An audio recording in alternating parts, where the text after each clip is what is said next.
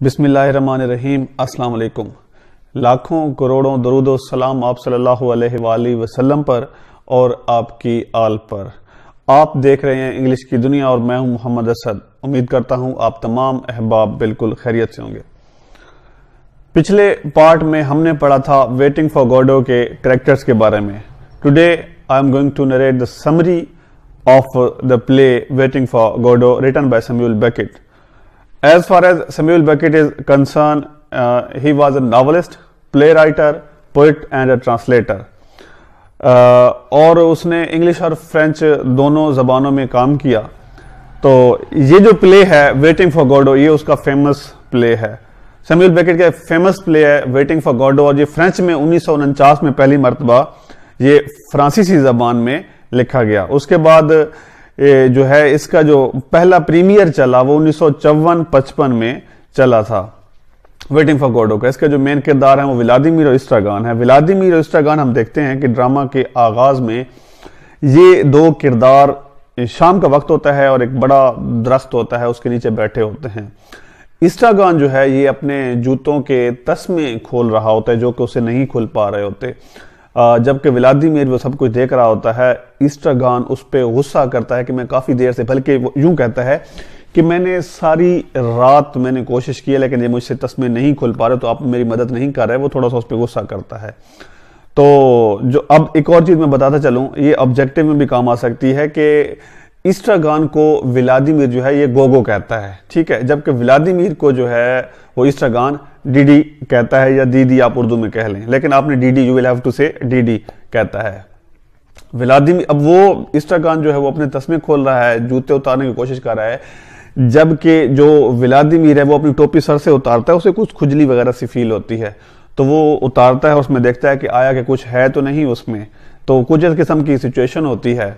وقت شام کا ہوتا ہے، ایک بڑا درخت ہوتا ہے اور اسٹراگان ٹیلے کے اوپر بیٹھا ہوتا ہے۔ تو اس کے بعد کیا ہوتا ہے، دونوں میں مکالمہ تو چل ہی رہا ہوتا ہے۔ تو ولادیمیر جو ہے وہ اسٹراگان سے پوچھتا ہے کہ کیا آپ نے بائبل پڑھی ہے؟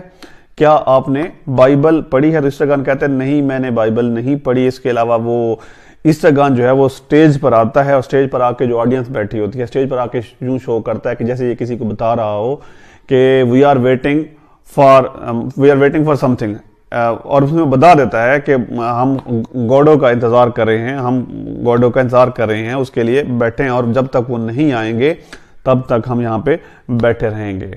تو اسے جو ہے ولادیمیر کی طرف وہ پھر جاتا ہے، لیکن اسے نیند آ جاتی ہے، تو جو ہی وہ نیند آتی ہے تو وہ سو جاتا ہے، اور پھر جب اٹھتا ہے ولادیمیر اسے اٹھاتا ہے اسٹراگان کو، تو نیند سے بیدار ہوتا ہے، تو اسے انگلش میں ایک جوک سناتا ہے۔ ولادیمیر اس جوک کو پسند کرتا ہے، اسے کہتا ہے کہ آپ انگلش کے جوک سنائے رکھا کرو یا سناتے رہنا۔ گوڈو کا مسلسل انتظار کر رہے ہوتے ہیں، وہ تھک گئے ہوتے ہیں، تو وہ ولادیمیر کہتا ہے کہ اگر خدا نہ، اگر وہ گوڈو، وہ مسیحا، وہ آدمی جس کا for home they are waiting, کہ اگر وہ نہ آیا تو وہ ایک رسی لے کے آئیں گے اور اپنے آپ کو مطلب اس پہ لٹکا دیں گے۔ تو اسٹراگان، اب دونوں میں پھر ایک تکرار سی ہوتی ہے کہ اسٹراگان کہتا ہے کہ پہلے میں لٹک جاؤں گا، میں اس لیے لٹکوں گا کہ میرا وزن کم ہے اور آپ کا وزن زیادہ ہے، کیونکہ اگر پہلے ولادیمیر کو اسٹراگان کہتا ہے کہ اگر پہلے تم لٹکو گے تو وہ پیڑ ٹوٹ جائے گا، تو پہلے میں ہی لٹکوں گا۔ اس کے بعد دو کردار سٹیج پر اور رونما ہوتے ہیں، ان میں سے ایک کردار ہے پوزو اور ایک اس کا غلام ہے لکی۔ لکی کے گردن میں مطلب ایک رسی ہوتی ہے، اور پوزو نے اس رسی سے پکڑا ہوا ہوتا ہے اور اسے کھینچ رہا ہوتا ہے، رسی کافی لمبی ہوتی ہے، اس کے ہاتھ میں، پوزو کے ہاتھ میں ایک چابک بھی ہوتی ہے۔ لکی کی گردن پر نشان ہوتے ہیں اس رسی کا، وہ رسی کی گرہ جب وہ اس کے گردن پہ لگتی ہے تو وہ چونکہ سخت ہوتی ہے، اس کے گردن پر نشان ہو جاتے ہیں۔ پوزو جب جو ہی ان ہوتا ہے تو جو اسٹراگان اور ولادیمیر ہیں اس سے پوچھتے ہیں، اسٹراگان، ولادیمیر کہتا ہے یہی گوڈو ہے، ٹھیک ہے، لیکن اسٹراگان کہتا ہے نہیں یہ نہیں ہے۔ تو پوزو سے جب پوچھتے ہیں تو پوزو کہتا ہے نہیں، میں خدا نہیں ہوں، میں گوڈو نہیں ہوں، اور جس زمین پہ آپ بیٹھے ہو یہ زمین میری ہے، ہاں البتہ آپ اگر سڑک کی بات کرو گے تو وہ میری نہیں ہے۔ اس کے بعد مختلف مطلب اس طرح سین چلتا رہتا ہے۔ پوزو جو ہے وہ اس کی گھڑی نہیں مل رہی ہوتی، تو وہ اپنا کان جو ہے وہ زمین کے ساتھ لگاتا ہے کہ گھڑی کی ٹک ٹک اگرچہ اسے سنائی دے رہی ہے یا نہیں سنائی دی، لیکن اس جو پہلا ایکٹ ہے اس میں اسے گھڑی نہیں ملتی، ٹھیک ہے۔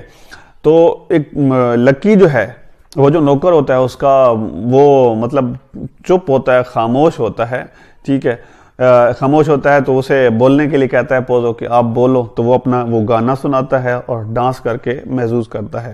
اس کے علاوہ اس کے سر پہ جب وہ ٹوپی رکھتے ہیں تو لیکچر دینا شروع کر دیتا ہے، جو ٹوپی ہٹائی جاتی ہے تو لیکچر بند کر دیتا ہے۔ تو اسی دوران جو ہے ایک لڑکا بوائے جو ہے مطلب 5واں کریکٹر وہ نمودار ہوتا ہے، وہ سامنے آتا ہے اور آ کر ولادیمیر سے کہتا ہے کہ گوڈو نے پیغام بھیجا ہے کہ وہ آج وہاں پر نہیں آ رہے۔ تو ولادیمیر تھوڑا سا وہ غصہ سا فیل کرتے ہیں اور اسے کہتے ہیں کہ ہم کافی دیر سے بیٹھے ہیں، آپ دیر سے کیوں آئے؟ تو لڑکا کہتا ہے کہ مجھے ڈانٹ یا مار کا خوف تھا، تبھی میں یہ سوچتے ہوئے میں لیٹ ہو گیا۔ تو وہ لڑکا یہ کہہ کر چلا جاتا ہے کہ گوڈو نے کہا ہے کہ میں آج نہیں آ سکتا، کل آؤں گا۔ اس کے بعد یہ ہوتا ہے کہ وہ چونکہ وہ ارادہ کر چکے ہیں کہ گاڈو کو ملے بغیر نہیں جائیں گے، ٹھیک ہے، تو وہ انتظار کرتے ہیں، وہ بیٹھے رہتے ہیں وہاں پہ۔ لڑکا وہاں سے چلا جاتا ہے، جبکہ جو پوزو اور لکی ہوتے ہیں وہ بھی وہاں سے چلے جاتے ہیں۔ اس کے بعد ایسٹراگان جو ہے وہ کہتا ہے کہ میں بھی اپنے وہ جوتے اتار کر اپنے ہاتھ میں لے لیتا ہے اور کہتا ہے میں بھی گوڈو کی طرح میں بھی جیسس کی طرح جو ہے میں پیدل چل سکتا ہوں، اس میں کوئی کباہت نہیں ہے۔ تو جو ولادیمیر ہوتا ہے وہ اسے منع کرتا ہے کہ خبردار اگر تو نے جیسس کا نام لیا تو وہ ہستی اور ہستی ہیں، آپ کیوں اپنے آپ کو ان کے ساتھ کمپیئر کر رہے ہو؟ تو اس کے بعد وہ درخت کی چھاؤں میں بیٹھتے ہیں اور پرانے وقتوں کو یاد کرتے ہیں۔ تو ڈرامہ کے جو 2 ایکٹ ہوتے ہیں، پہلا ایکٹ یہاں پر اختتام پذیر ہوتا ہے۔ ایکٹ 2 میں جو ہی پردہ اٹھتا ہے ہم دیکھتے ہیں کہ ایسٹراگان جو ہے وہ جوتے ہاتھ میں اٹھائے پیدل آ رہا ہوتا ہے، تو وہ آڈینس کے سامنے آتا ہے۔ اس کے بعد جو ہے ولادیمیر وہ بھی گانا گاتے ہوئے ان ہوتا ہے، وہاں پہ آتا ہے، اور لیکن اس کا جو گانا ہوتا ہے وہ جو گا رہا ہوتا ہے وہ زیادہ مطلب وہ بڑا اریٹیٹنگ ہوتا ہے، وہ ایسٹراگان کو اچھا نہیں لگتا۔ تو دونوں میں پھر مکالمہ ہوتا ہے۔ ولادیمیر جو ایسٹراگان سے پوزو اور لکی کے بارے میں بات کرتا ہے کہ پچھلی رات جو دونوں آئے تھے، تو ایسٹراگان جو ہے وہ بھول جاتا ہے کہ ویدر دیکھے مانار کہ وہ آئے یا نہیں، تو وہ ایسٹراگان کو زیادہ کنفیوژن تھی، تو اس میں ولادیمیر نے بڑے دلائل دیے، بڑی کوششیں کی کہ وہ مان جائے، وہ یا پھر اسے یاد آ جائے، لیکن ایسٹراگان کو یاد نہیں آ رہا تھا۔ پھر ولادیمیر نے کیا کہ اس کا دھیان بٹانے کے لیے، اس کا دھیان تبدیل کرنے کے لیے پیڑوں کی طرف اشارہ کیا کہ جو پیڑ ہیں ان کا کلر چینج ہو گیا ہے، یہ ہرے بھرے ہو گئے ہیں، یہ تازہ ہو گئے ہیں، تو ہو سکتا ہے گوڈو جو ہے وہ آج آ جائے۔ تو کچھ اس قسم کی سچویشن تھی۔ تو یہاں پہ جو ہے ایسٹراگان جو کہ موجود ہو چکا ہوتا ہے، تو وہ ولادیمیر سے کہتا ہے کہ وی ہیو ٹو گو، اب ہم یہاں پہ وی کانٹ ویٹ فردر، ہم یہاں پہ مزید انتظار نہیں کر سکتے۔ تو ولادیمیر سے قائل کرتا ہے کہ نہیں، وی will have to stay, we will have to wait for گوڈو and he ول کم، ٹھیک ہے۔ تو وہ جو ایسٹراگان ہوتا ہے وہ اسی اسنا میں سو جاتا ہے۔ ولادیمیر کیا کرتا ہے، وہ اپنی جو جیکٹ ہوتی ہے، کوٹ ہوتا ہے، اس کے اوپر ڈال دیتا ہے اور اپنی سردی کو کم کرنے کے لیے خود ادھر ادھر چلنا شروع کر دیتا ہے، واک کرنا شروع کر دیتا ہے، ٹھیک ہے۔ تو اسی دوران جو ہے وہ ایسٹراگان جو ہے وہ اٹھ بیٹھتا ہے۔ وہ کیوں اٹھتا ہے؟ اس نے خواب میں کوئی برا سپنا دیکھا ہے، لیکن ولادیمیر جو ہے وہ اسے بتاتا ہے کہ خبردار، میں کوئی سپنا نہیں سنوں گا، اب میں آپ کی کوئی بھی نہیں سنوں گا، بلکہ ہم صرف انتظار کریں گے۔